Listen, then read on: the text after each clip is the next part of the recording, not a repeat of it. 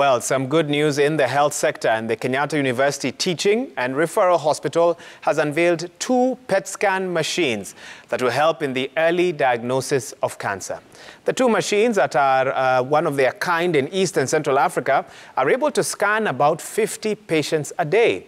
The hospital's chairperson, Dr. Olive Mugenda, says that they are seeking to make the services more affordable to a greater number of Kenyans. Take the images, the photos, and then we invite the board members, or how are we going to do it? I think that's the consent.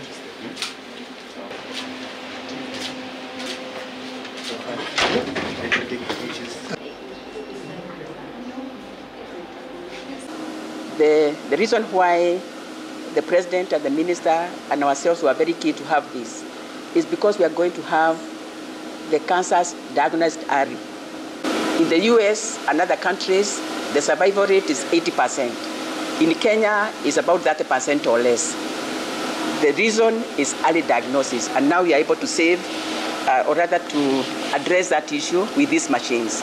Glad as a facility, we promise that we'll serve Kenyans diligently, and we'll also, being a public facility, we take care of the economic aspects, and we hope that the charging or the pricing structure of our IMIC or our investigation of products will be within insurance range.